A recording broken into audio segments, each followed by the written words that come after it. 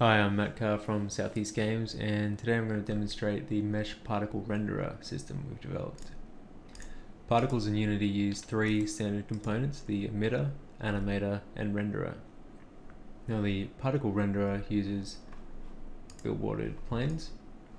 These are very common in particle systems and very useful, but sometimes you'll want to use meshes as your particles. So that's where our mesh particle renderer component comes in. See, it's very simple to use, very few properties are set. You can use any mesh from your project, and it uses a standard mesh renderer, so all materials and shaders will work with the particles, including casting and receiving shadows. With the exception of the colors in this version, all animator and emitter settings will work as expected. You can set the size, apply velocity, grow, apply force. Everything you expect will work.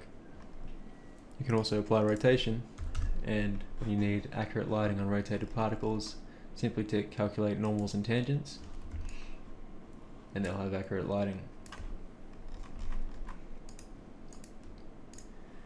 These apples are colliding with a plane beneath. We're using the standard world particle collider Unity provides, and it works with our mesh particles as with any other particle renderer.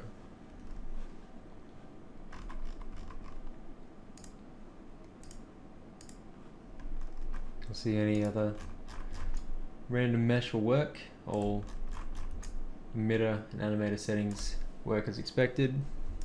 Crazy velocities will come through fine. These rocks are using a normal map material, the standard bump specular. You'll see all properties work as per normal.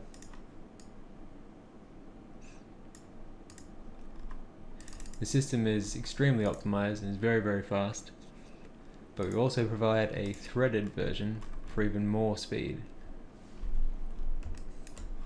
So where you can support using threading,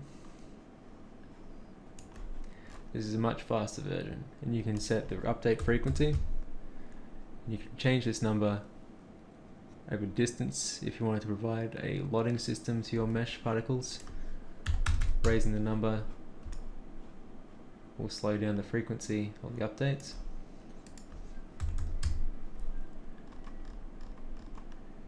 You can see that when running the threaded version, we're getting around 400 to 450 frames per second. The unthreaded version on this modest machine is still fast at around 150. But where possible, this is the ideal version. You'll see we can apply standard systems to the threaded system as well. It works exactly the same.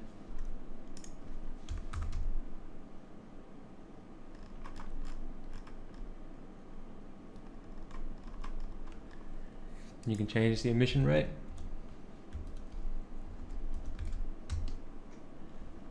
And you can even change at runtime the particles being rendered.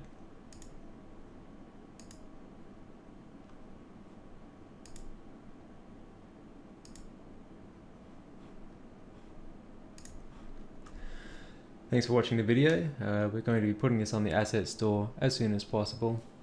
I'm looking forward to any feedback, and any suggestions for future versions are welcome. Thank you.